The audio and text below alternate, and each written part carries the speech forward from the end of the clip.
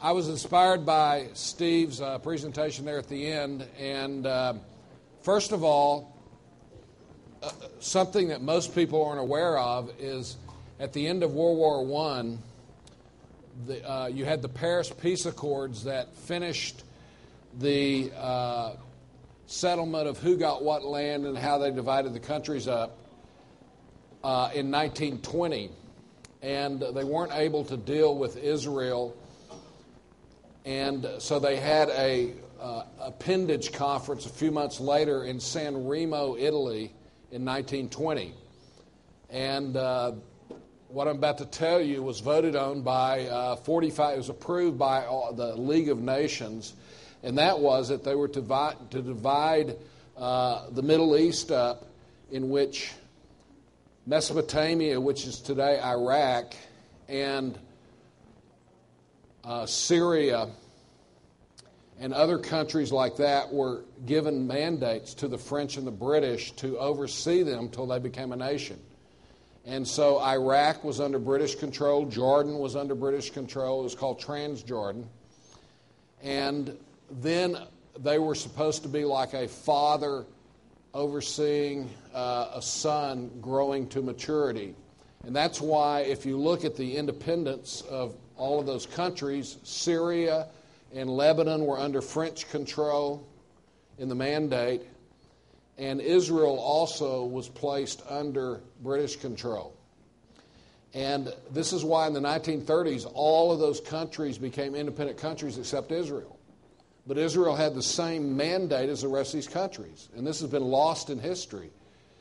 A guy recently wrote a PhD dissertation in international law at the University of Geneva, a Canadian.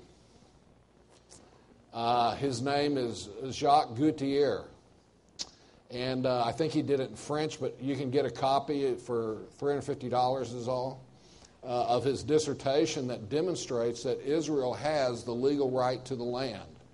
And he proved it based on international law going back to 1920, the League of Nations, and how all of this stuff was transferred over in 1945 when the League of Nations was disbanded and the United Nations began to and continued to be international law under the United Nations jurisdiction.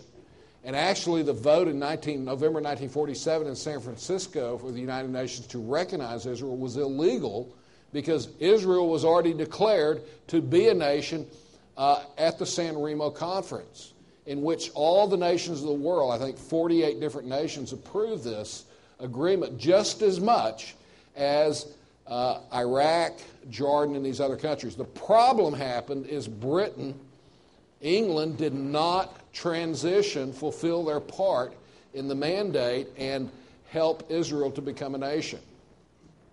And as I say, this is something people are amazed to hear about, but it's true history.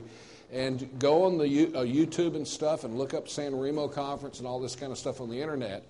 And then you have the authoritative work completed about 4 or 5 years ago by Jacques Gauthier, a Canadian, who demonstrated this, peer-reviewed by law professors, international law professors at the University of Geneva. It took him 20 years to write this thing. And I've got a copy of it, but this is not my talk today. But I just thought I would throw that in. So Israel has gotten the shaft every time when it comes to these kinds of things. If Israel had become a nation in the 30s when it should have been, you can imagine how many people would not have lost their life in World War II.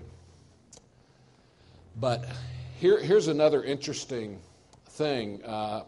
This speaks for itself. It just shows you how God has used different Gentiles, even perhaps unbelieving Gentiles, to help the nation of Israel.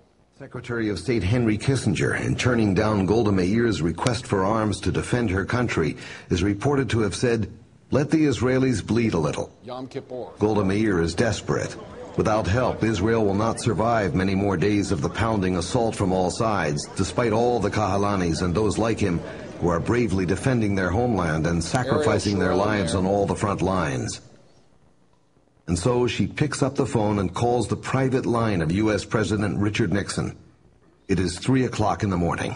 There's the Television film producer and documentarian Bill McKay's investigation of the American role in the Yom Kippur War describes what happened when President Nixon took Golda Meir's call in the middle of the night. Mr. President, if you don't help us, the Jewish people will never survive. He said something interesting, if not strange. He said, I could almost hear my mother's voice. She would tell me stories and read to me from the Old Testament, the heroes of the Bible. And one afternoon she said, Richard, someday you're going to be in a position where you can help save the Jewish people. And when that day comes, you must do everything in your power. And he said at that moment, I realized, maybe for the first time in my presidency, why I had become president of the United States. It was the largest airlift of armaments since World War II. The president kept his word. Everything Golda asked for, she got. Every weapon, every vehicle, every piece of equipment, and all the ammunition to operate them. A virtual arsenal airlifted overnight to Israel's front lines. And many military experts credit that decision, that request, at that moment, as the essential element that saved Israel from destruction. In another striking parallel to David in the Bible, Richard Nixon turned aside the Goliath of indifference to Israel in his government, faced down a powerful Secretary of State who would turn against him, and accepted the threat to his own presidency to save Israel in its hour of need. Before it was over, the Yom Kippur War demonstrated one of the most incredible turnaround victories ever recorded in military history. Well, I just wanted to show that because there's many examples of Gentiles, even though they may not have the best reputation, being influenced by their childhood upbringing. You have the same thing with Harry Truman. You have it with Lloyd George, who was a British Prime Minister during World War I. You have it with Lord Balfour, who grew up hearing about the Old Testament in Israel, and that's why they had it. Basically, what you have is people like Lord Balfour and Lloyd George and Harry Truman believed that the Jewish people had been abused by the nations, especially Christendom, and therefore Christendom owed them their own country, so they would have a place to go and not be persecuted. And that was the logic of Lloyd George and Balfour and even Harry Truman. In fact, Harry Truman was the most pro-Israel senator before he became president. In fact, as a senator, he tried to pass a resolution to force FDR to receive that ship in 1945. I forget the name of it. Does anybody know the name of the ship with Jews that was turned away from all those different countries and eventually had to go back and they were killed in the Holocaust? What? Could be St. Louis. Yes. And that's right. And Truman tried to get Congress to pass something. Truman also said, he said, I didn't need anybody to lobby me because he had these were his convictions. I don't think Truman knew anything about Bible prophecy. I have a PhD dissertation from the Hoover Institute at Stanford, which argues that there's no way that FDR would have ever recognized Israel. In fact, there's a new book out on Harry Truman. It's got a first chapter on it. It's about how FDR snowed the Jews, how he kept this certain public persona being pro-Israel, but secretly he never did anything to help them. And he wouldn't have recognized Israel. His entire administration was anti-Israel. And God decided to step in, didn't he? And so he put the cussing Baptist from Missouri into the presidency 1 month after FDR was elected to his fourth term. And I've read that Truman had only met FDR twice before he became president. And he was the vice president. So that shows you the way politics were back then. And God put him in. I'm sure perhaps to make a decision to drop the atomic bomb as well as to recognize the state of Israel. So God has used Christians and Gentiles to help the modern world restore the nation of Israel in a sovereign way. But now we're going to be talking about the kingdom of God.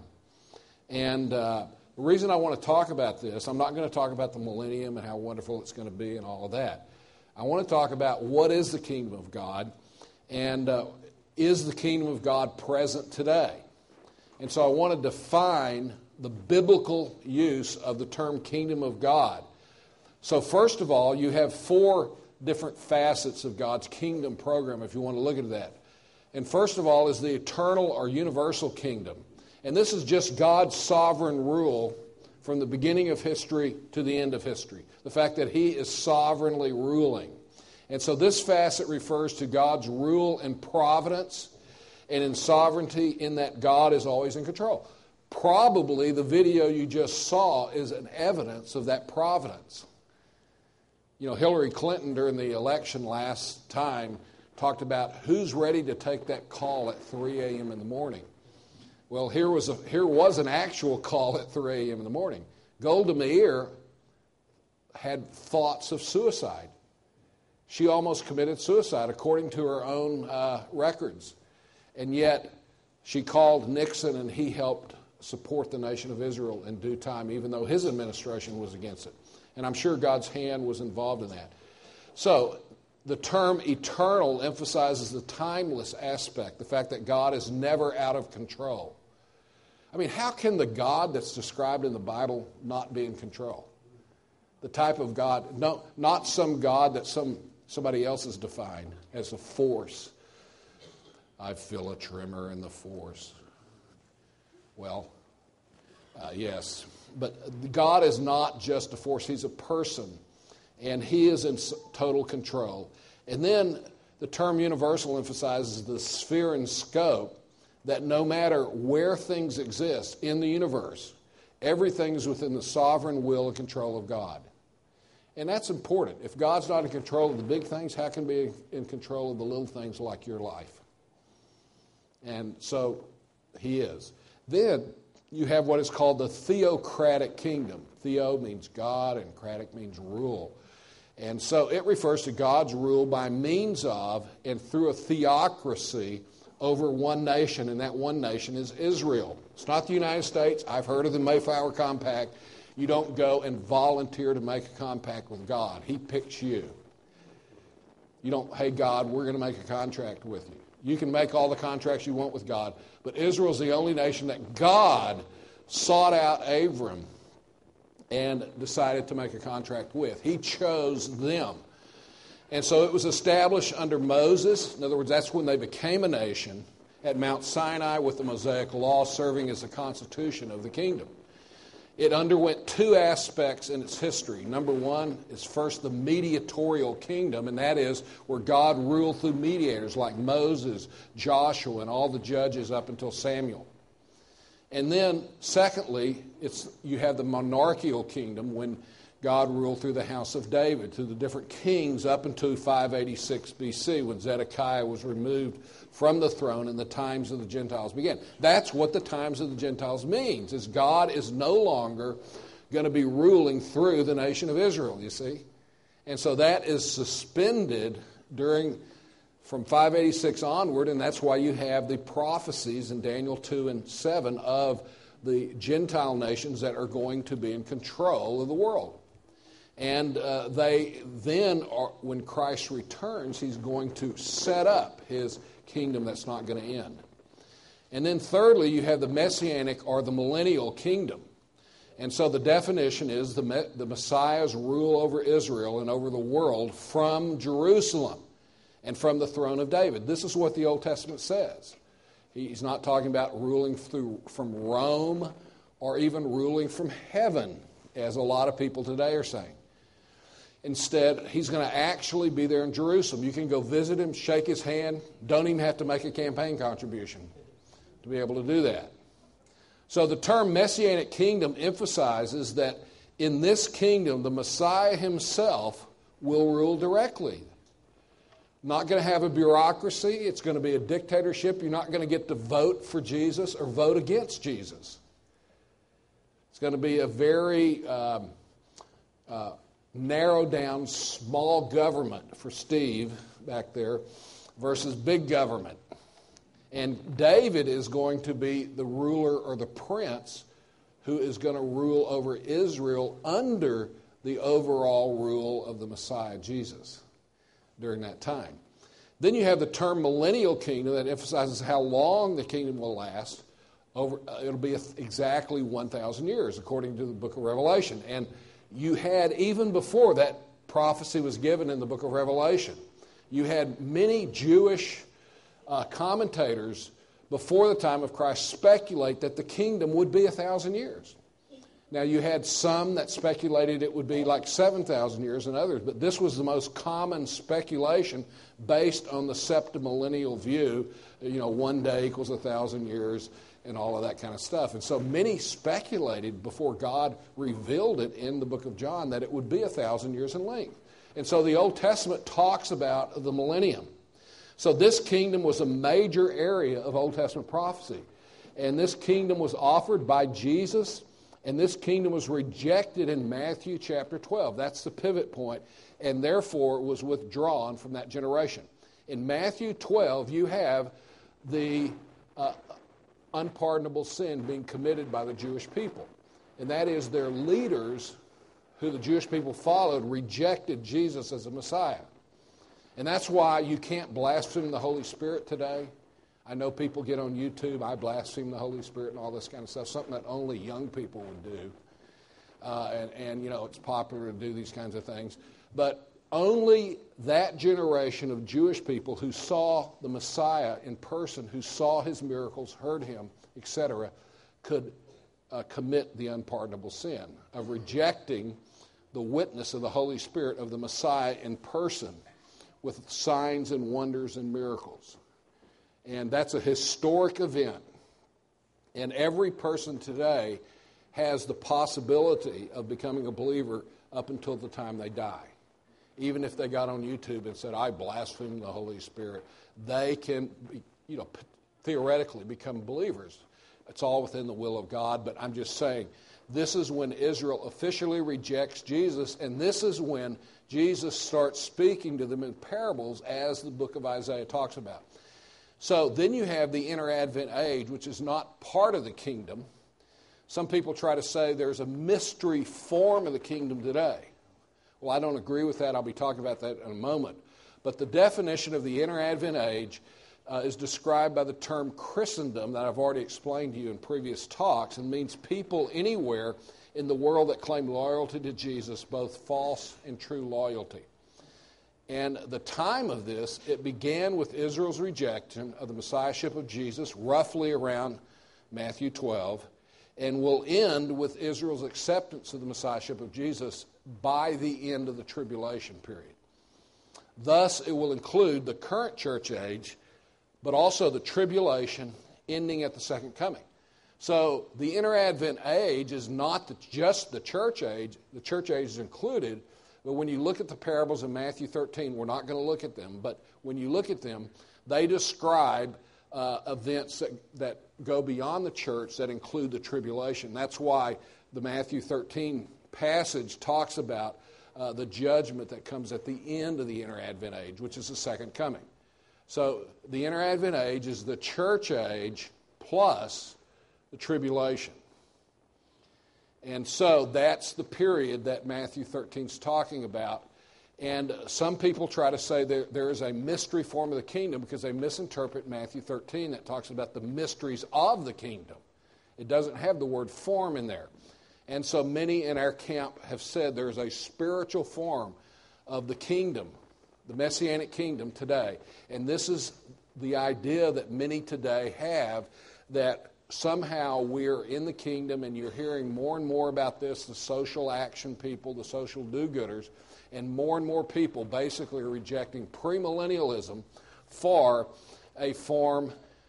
Well, here's premillennialism where you have the church age. In other words, the Jews reject Jesus. You have the tribulation period, and then Christ returns before the 1,000-year reign of Christ. That's pre-millennialism. And then you have the first resurrection and the second resurrection, and only premillennialism takes both resurrections to mean resurrection. Every time the Greek word anastasis is used in the Greek New Testament, it always refers to the raising of a body. It never refers to a non-physical or spiritual resurrection because the word means to raise the body. It is never used of something spiritual or ethereal or non-physical.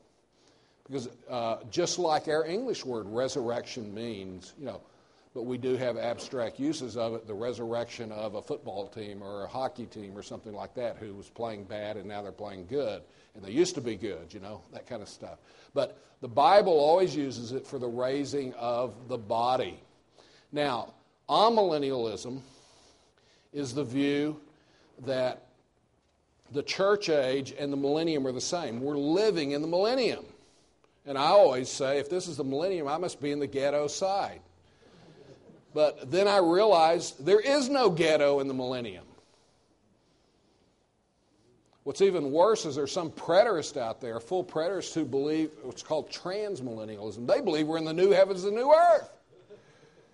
You thought it was hard to believe we're in the millennium, but they're beyond the millennium. See, transmillennialism. And you thought that, there's certainly no ghetto there. Well, the lake of fire is not a good place to be, but nevertheless, this is a view that basically was developed by the Roman Catholics. It came out of North Africa. Almost all of Christendom earlier held to premillennialism. It was such a strong tradition in the early church. And guess what else came out of North Africa? See, you had back in the day the place of Greek philosophy shifted from Athens to Alexandria, Egypt by the time of Christ. And so this was the center of Greek philosophy. And this is where all this mysticism came from that people are talking about. Warren Smith and others came from North Africa, came from the place where Greek philosophy dominated in the early church. They're called the Desert Fathers. This is the same place that rejected the literal interpretation of 1,000 years in Revelation 20. It didn't fit into their a priori worldview, you see. But you go to the places where the apostles wrote books of the Bible from, like Turkey and places, they were all premillennial. And so this is the idea. In the 300s, after Constantine Christianized the Roman Empire, you talk about a time of church growth. It's estimated before Constantine about 8% of the Roman Empire was Christian, but in just 30 years, it was up to like 98%. That's some church growth. But that was the time in which all these bad heresies came into the church because God didn't save all those people, did he? And so you have the bringing of the world into the church, and that's when you have the development and the resonation of amillennialism within the Catholic Church. And by the 500s, they have anathematized premillennialism, the view that Christ is literally going to reign on the church, because that view that started there in North Africa and Alexandria had spread through the church. And so you can see the optimism that they would have. If you grew from 8% to 98% in 30 years, then you must think you're in the kingdom, right? Many of the people that worked in the Constantinian Empire had the wounds from the persecution that they received from the Roman Empire before Constantine Christianized that. And so I'm sure they thought, man, we're really gaining, and this is the millennium that we're in. Well, sorry, it's not. And that's amillennialism that developed. Can everybody say, ah? You bad people. Then we have postmillennialism that developed a little later, and it especially took off in the 1700s, although there are people clearly in the 1600s that held this view. And with the rise of the Enlightenment, people believe, once again, because of the progress that Protestantism was making in Europe and so-called Christianizing the world, then they believe that Christ would come back only after the church has Christianized the entire world. In other words, the majority of people are converted to Jesus Christ, they believe, and the world then is Christianized, becomes Christian. Of course, you wonder if some of these people actually participate in a local church. We can't even get local churches to have that kind of atmosphere, let alone the world and all of this kind of stuff. And it basically has the same view of amillennialism of a present spiritual kingdom. And so that view, is being promoted by the Reconstructionist movement, the Dominion Theology people, the New Apostolic movement, the Latter Rain movement. I believe some big events happened around here related to that. And so this whole idea of optimistic about the church conquering, is related to postmillennialism, or has those ideas. And so this is the trend now among evangelicals, is to move to an amillennial, or in other words, a spiritual form of the kingdom today. And historically, they've been called amillennial or postmillennial. But these postmodern people don't want to be nailed down, and identified as holding to something specific, so they won't take any of these labels. And so this is the basis. If this is the kingdom, we're kingdom building. We got to do social action. The kingdom is a time when, there's economic, so-called equality and all of these other kinds of things. And so this is why liberals as well as conservatives, in some sense, are emphasizing that. But premillennialism, by the way, let me back up a moment. Amills and postmills would say that Christ is reigning now at the right hand of the Father over the earth because he was victorious at the cross. We agree that he was victorious at the cross, and he earned the right to rule as the second Adam at his death, burial, and resurrection and ascension. That shows his victory, but he is not exerting his rule right now. In fact, today, if to use a biblical analogy or picture, today is a time like you had with David, who was anointed king, but Saul was still the king. And for 7 years, even though David was anointed king, he didn't rule as king. And what did he do? He had to flee, and he was kind of an outlaw type guy in a sense, that he was running from King Saul, who was trying to kill him, who represented this, evil age. And he gathered up those, it says, who owed taxes, and other people who were considered losers or rejects from Saul's kingdom. And then 7 years later, when he actually became king, then those that followed him became what's called, the Hebrew calls the Gibborim, the mighty men in the kingdom of God. And that's what he's doing today. He's gathering out from among the Gentiles, as Acts 15 says, a people for his name. And what are we promised one day? As his bride, to be sit at his right hand, Revelation 3:21, and rule with him just as he conquered and is sitting at the Father's right hand right now. Now, what's he doing at the right hand? Is this the Davidic kingdom? No. Because that's going to be in Jerusalem. All the passages in the Old Testament teach that talk about this issue.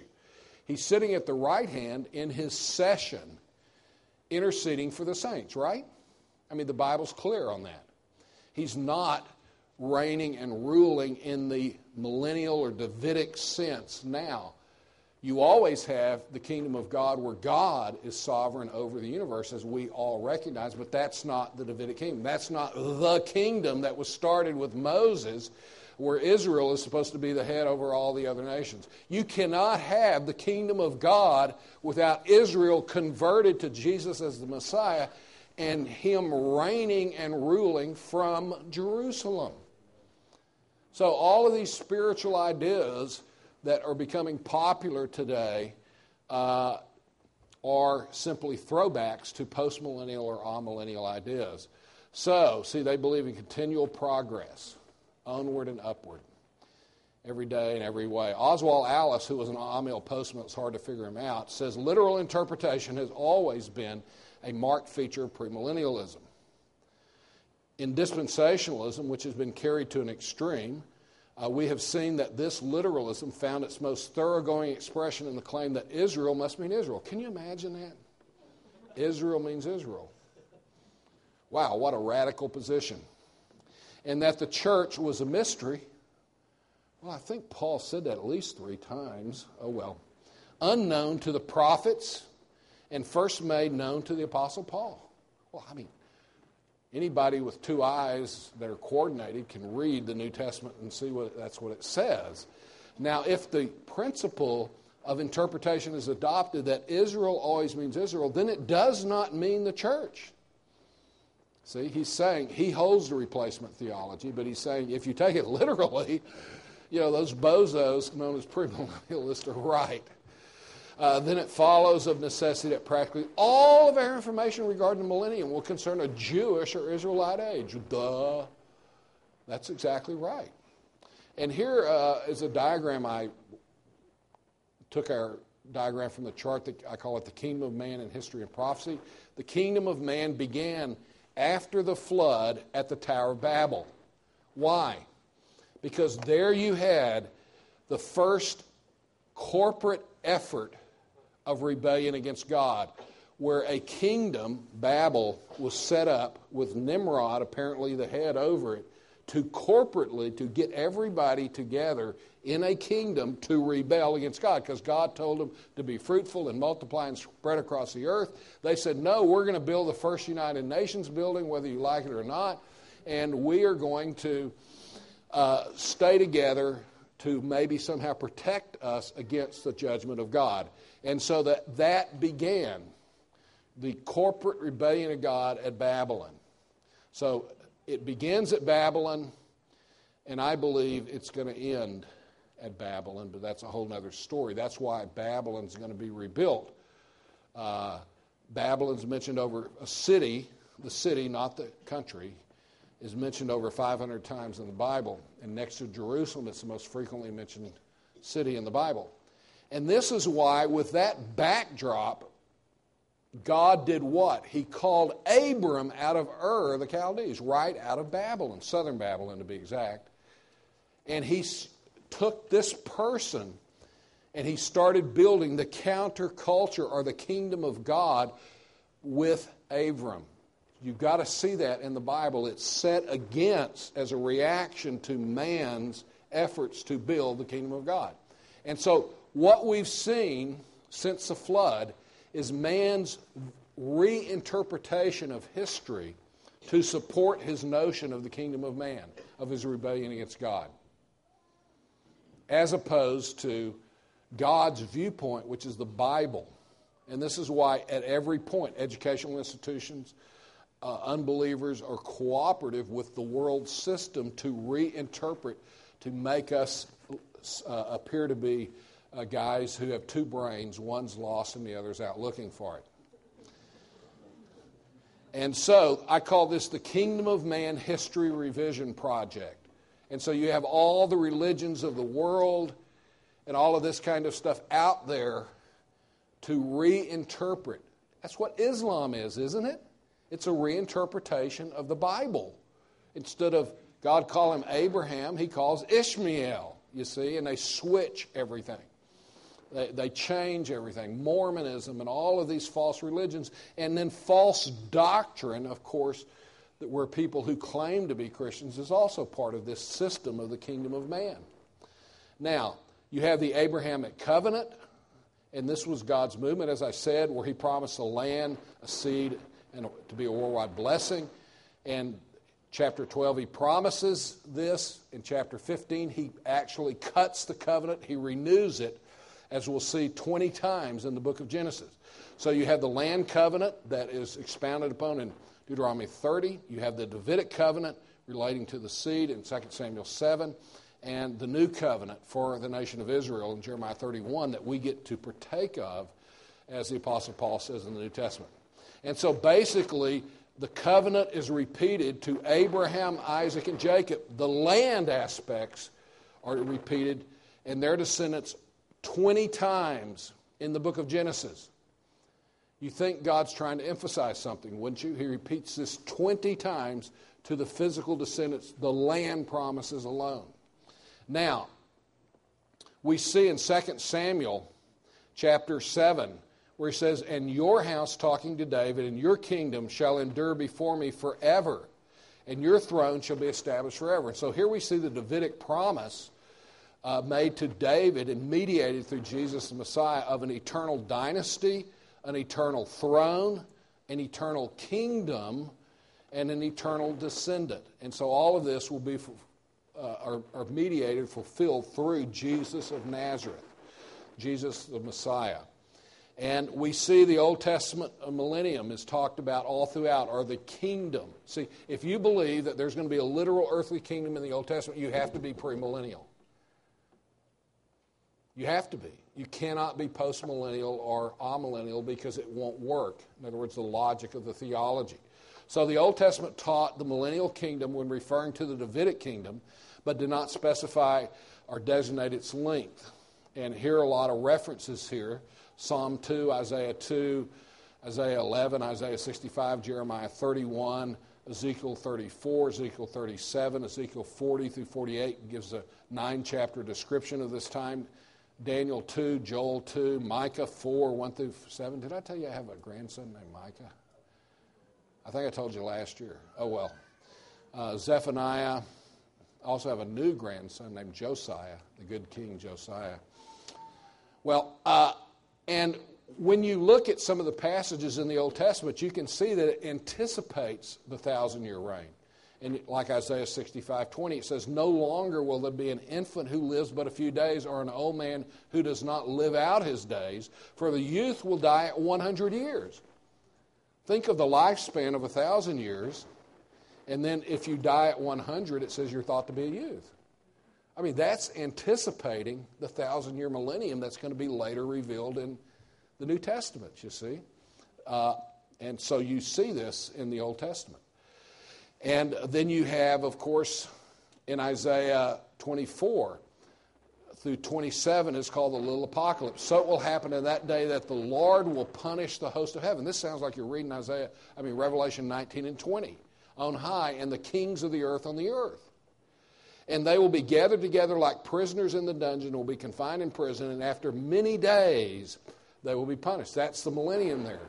It's called after many days, is a reference to the period we know in the New Testament as the millennium. So here it's called in the Old Testament many days.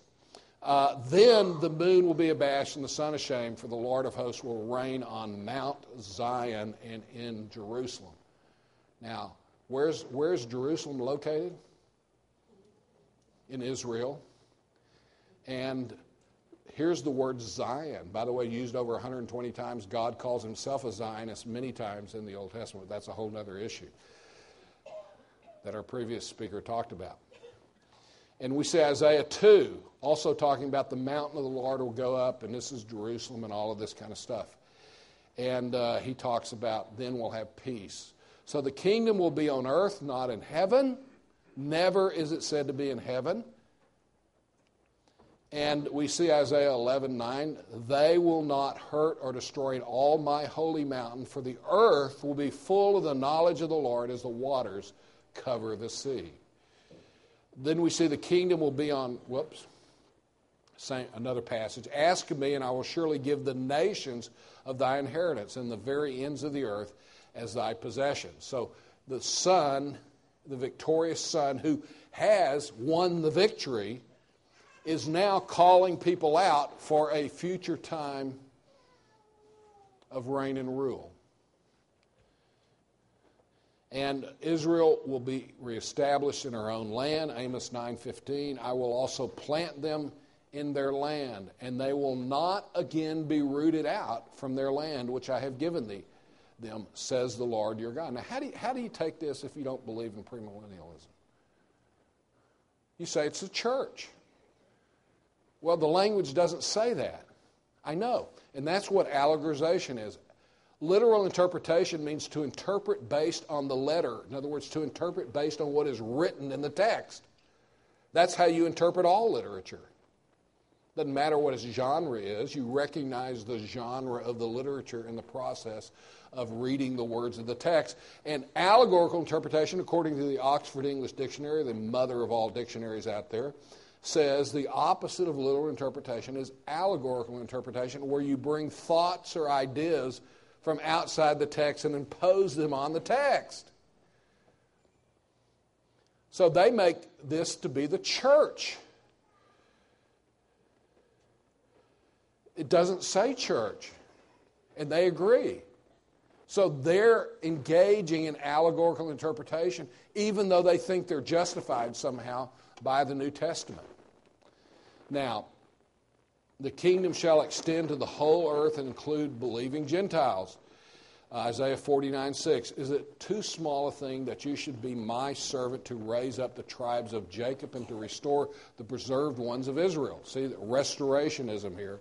And I will also make you a light of the nations so that my salvation may reach to the end of the earth. And so Israel's going to play the crucial role in this. Christ shall reign as king over all the earth, Zechariah 14:9, and the Lord will be king over all the earth. In that day, the Lord will be the only one, and his name the only one. Is that true today? Are you calling this mess today the millennium? And we see in Daniel 2:35 when this is going to happen. Then the iron, the clay, the bronze. And this is the picture here, the symbolism of the kingdom of man in its different phases. The final phase is the feet phase, and at the same time, it became and the gold. In other words, it destroys the entire legacy of the kingdom of man. Were broken to pieces at the same time and became like chaff on a threshing floor in the summer.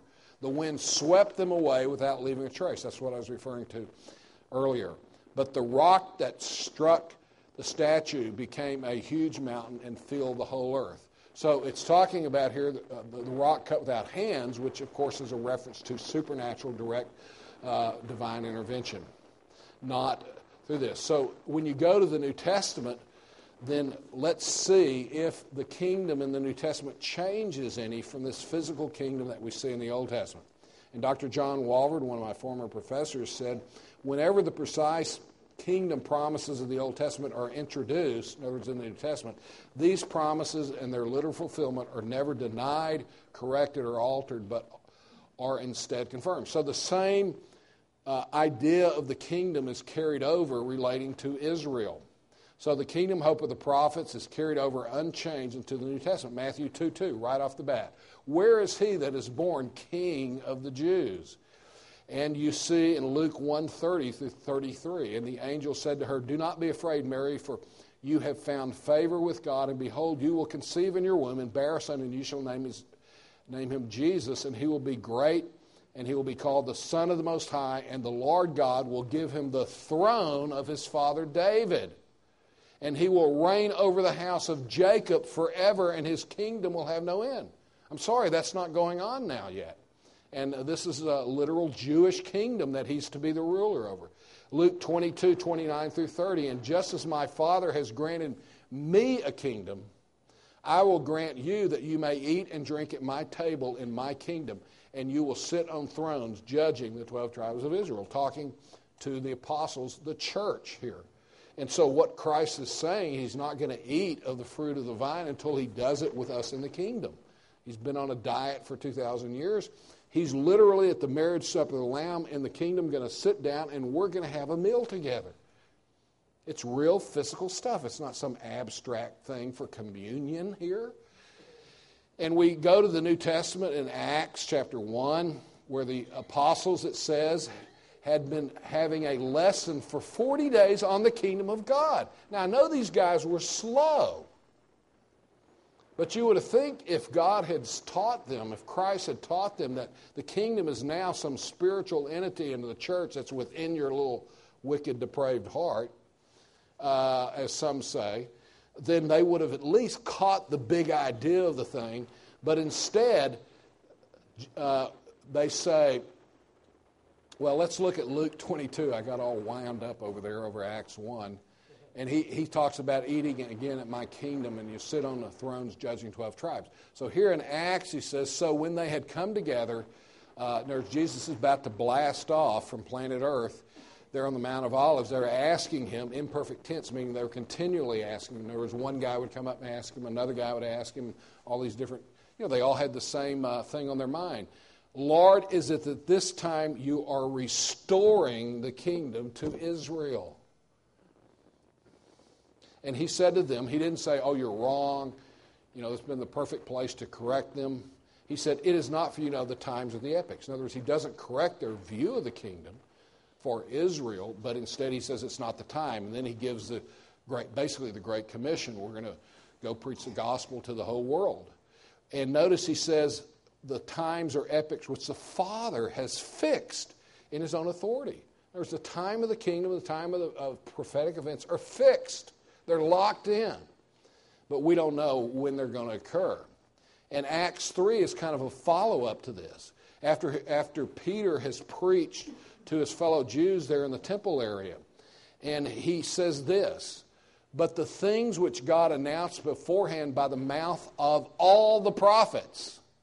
Do you realize of the 16 prophets in the Old Testament, all but Jonah talk about a restoration of the kingdom to Israel in the future? 15 out of 16 of the prophets talk about that. That his Christ, his Messiah, should suffer, he is thus fulfilled. See, he's fulfilled the qualifications. Repent, therefore, the Hebrew word is shuv or shuvah. And even today, Jews talk about non-practicing Jews who come to practice Judaism. They call that doing shuvah, turning around, doing repentance, coming back into Judaism. So he's using that word, repent, therefore. In other words, change your way of thinking and return that your sins may be wiped away. In other words, come to Christ, come to the cross. He's your Messiah, in order that the times of refreshing may come from the presence of the Lord. That's a description of the millennium. That's a broad description that describes all of these wonderful times. And apparently Jesus didn't believe that we were in it, or Peter didn't.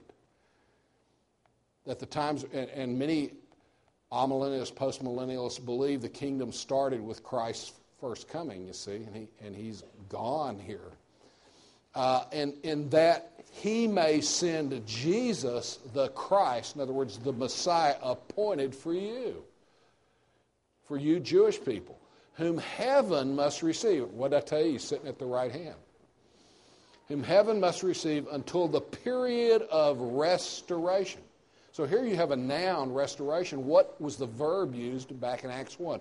Are you going to restore the kingdom to Israel now? And so more information is being given here in Acts 3 where he says that period of restoration, in other words, the Jews are in disobedience, but there's going to come a time where they're going to be restored, and Israel's restored, is that period of restoration of all things about which God spoke by the mouth of his holy prophets from ancient times. And so Peter talks about expecting a literal kingdom, and the condition for that kingdom to come in is Jewish belief, which will happen during the tribulation. And then we see in Luke 22:29, and he talks about eating and drinking his kingdom, that we've already seen parallel verses talking about judging the 12 tribes of Israel. And Luke 22:29, where the mother of some of the disciples wanted to know who's going to sit at your right hand in your kingdom. In other words, who's going to be in your cabinet, so to speak, during your administration. And she saw it as a physical kingdom, and so did Jesus. And we see in Mark 14:25, truly I say to you, I shall never again drink of the fruit of the vine until that day when I drink it new in the kingdom of God. The point is, every time the New Testament talks about the kingdom of God, the kingdom of heaven, and it talks about the timing of it, it's always seen as future. It's never in the New Testament said to be there. There are passages that says it's at hand. It's near. Why was it near? Why was it at hand? Because Jesus was there. It was available. But at hand doesn't mean arrived. If you don't believe me, then just ask the Buffalo Bills. Football. 4 times they've been in the Super Bowl. The Super Bowl championship has been near, but it's never arrived in Buffalo yet. Minnesota Vikings as well. 4 times they've been in the Super Bowl. So just because something is near doesn't mean it's arrived. If I knew more about hockey, I'd give you a Stanley Cup illustration, but I'm sorry I can't. Then he So all references to the timing of the kingdom in the New Testament are future. And I wanted to talk about the mysteries of the kingdom because this is where, in Matthew 13, where you have the announcement of the postponement of the kingdom and what's going to happen during the inter-Advent age. Remember I explained to you the inter-Advent age between the two comings of Christ. And one of my former professors, Stanley Toussaint, said, it is extremely important that one notes that the new revelation concerns the kingdom of the heavens in Matthew 13. The same kingdom is in view in Matthew 13 as the one that was proclaimed as being at hand in Matthew 3, Matthew 4, and Matthew 10. In chapter 13, the king is giving additional information concerning the kingdom of heaven, information that has never before been revealed. So he is instructing his disciples regarding a hitherto unrevealed period of time to the establishment of the kingdom. So this new age, the kingdom he's talking about, not the New Age movement, would not be the promised kingdom, nor would it be, strictly speaking, a kingdom in the so-called mystery form. And this is where a lot of people have taken the phrase mysteries of the kingdom and turned that into an inter-Advent kingdom, as I was talking about earlier. So, but it doesn't say that. It simply mysteries of the kingdom is what the text says. Thus, the mysteries of the kingdom of the heavens relate to the span in which the millennial kingdom is being postponed. By the way, kingdom of heaven originates in Daniel's prophecy thing. Here's a guy, George H. Peters, a Lutheran who wrote in the late 1800s, who wrote the most extensive defense of premillennialism called the Theocratic Kingdom. It's like 4,000 pages in 3 volumes with thousands of footnotes. And only a German could have produced that. He had just immigrated from Germany. And he was kicked out of his Lutheran denomination for writing it, but that's a whole other story. And he says the very outskirts of the subject already force the conclusion that those mysteries refer not to the nature of the kingdom, but to the manner of its establishment, the means employed, the preparation for it, the time for its manifestation in related subjects. In other words, there in Matthew 13. And so we see the time of the establishing of the kingdom, we see the preparation for the kingdom, and thirdly, being presented in Matthew 13, the new material which had never before been revealed. This is why he says, I bring out of my storehouse things old. In other words, the view of the kingdom is not changed, and things new. What are the new things? Well, in light of Jewish rejection in chapter 12, the postponement of the kingdom, basically, is what he's saying. So first, this view is consistent that it's totally future. It's consistent with the uniform New Testament concept of the kingdom. Secondly, this view is in agreement with the Old Testament prophecies of the kingdom. So we see this, number one, the Old Testament expected a judgment to precede the establishment of the kingdom. And that's what you see in the parables. He's going to sit down at the end of the age like a fisherman and pick out, separate the believers from the unbelievers, certain fish from other fish. So the Old Testament expected a judgment to precede the establishment of the kingdom. Secondly, the Old Testament prophet foresaw the giving of rewards to the righteous, which would be manifest in the kingdom. The parables state the same truth about rewarding to believers. Thirdly, Daniel's prophecy of the stone cut without hands indicates that the coming of the kingdom would be supernatural. The parables state the same fact. And then fourthly, the kingdom was to come suddenly. Again, the parable agrees. Fifthly, the authority of the prophesied messianic kingdom was to be universal. The kingdom presented in Matthew 13 likewise extends throughout the world, as we already saw in the Old Testament. So the conclusion is the nature of the kingdom portrayed in the parables is the same as that pictured in the Old Testament prophets.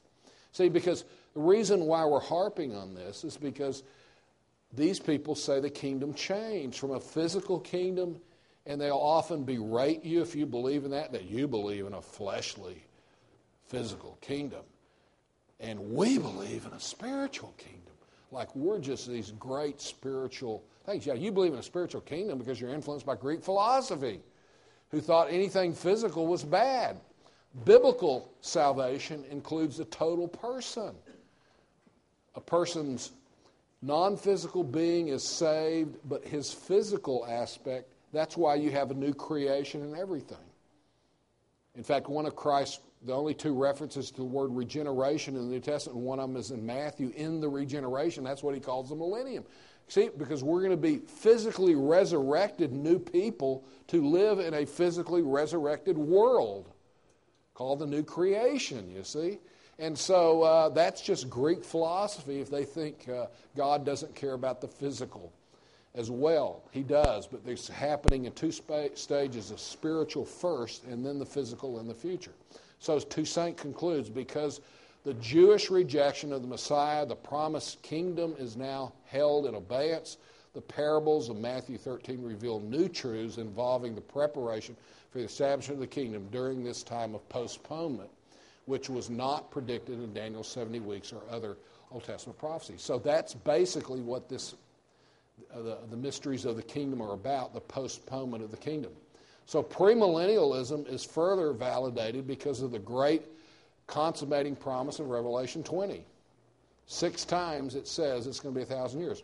I had a debate a few years ago with a guy named G.K. Bill, who is one of the leading amillennial commentators. Just so happened he was a classmate of mine at Dallas Seminary who went bad. He went over to the dark side. But in this debate, I asked him, and this is the problem with amillennialism, postmillennialism, and the spiritual kingdom view. Show me a passage like Revelation 19 and 20 that we premillennialists have where Christ returns in Revelation 19 and he sets up the kingdom in chapter 20.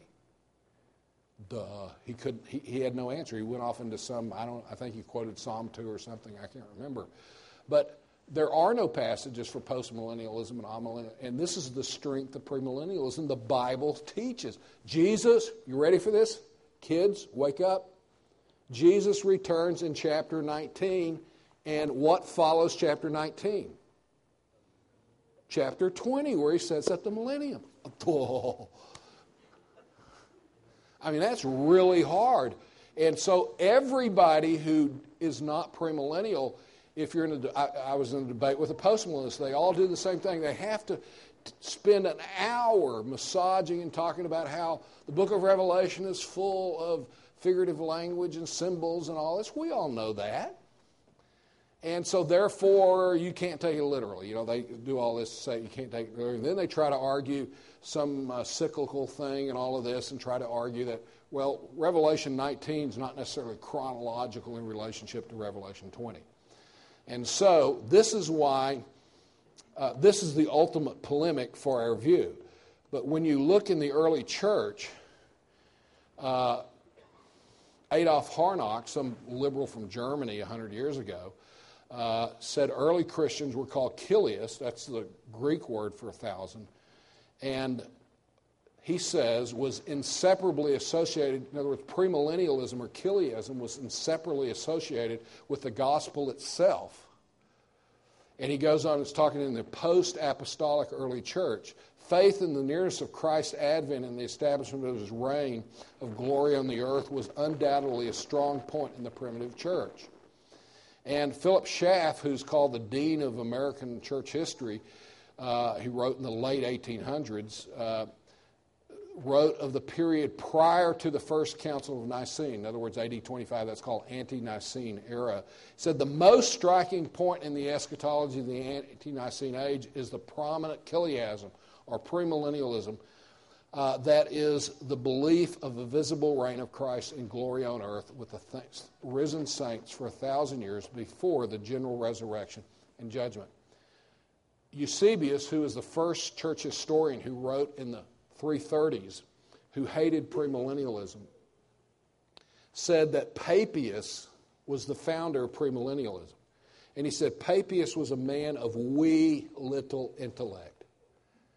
So you hear the same logic today. In other words, he doesn't understand the deeper spiritual, esoteric meaning of the Scripture like those people over in Alexandria did.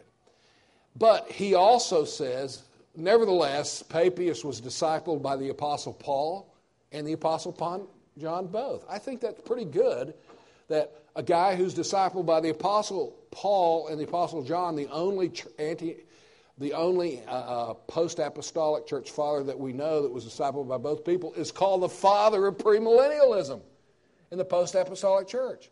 You have Eusebius, you have Irenaeus, who was discipled by Polycarp as one of the leading proponents of premillennialism. He even wrote a section against allegorical interpretation of prophecy. And he talks about how he learned from Polycarp, who was discipled by the Apostle John, who saw the vision in the book of Revelation. So the early church, I think it's why it took 200 to 300 years for them to wipe out premillennialism, because it had such strong tradition as seen as being directly given to us by the apostles themselves. And therefore, the millennium is totally future, the kingdom is future, and there is no kingdom now. But what is now is the church age, where we are calling people to become citizens of the kingdom, and why we're waiting for his Son from heaven. Let's pray. Father, we thank you so much for the fact that you've given us tremendous word of God and men down through history who have stood for your word, and unfortunately people who have tried to obscure your word. And we see that many people are trying to take your kingdom that you talk about that will be administered through the nation of Israel. And they're trying to turn it into something it's not. They're trying to equate it with the events of this world, with human good and all these other things. But your kingdom is going to be a righteous kingdom. And that's why judgment has to precede the bringing in of your kingdom.